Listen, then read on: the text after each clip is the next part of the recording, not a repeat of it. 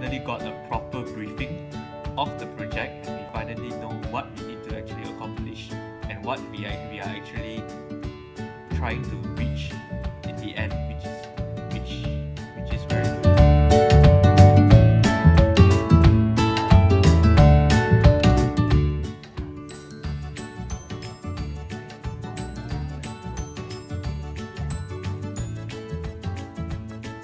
Say hi.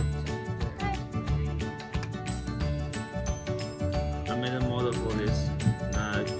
I guess the 2 dimension of the largest one, and I use interpolation from the picture and I work out the lower buildings dimensions.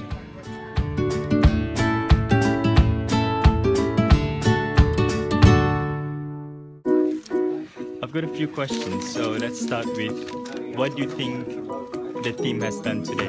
The team, we have gone to the site today, the actual site today in the morning, and we have got a feel of the real site, the scale, and also we worked on the report so that we started working on the report so that we're on the right track to the final report. We also did the risk assessment, also which is important for meeting Professor Kelvin Higgins tomorrow.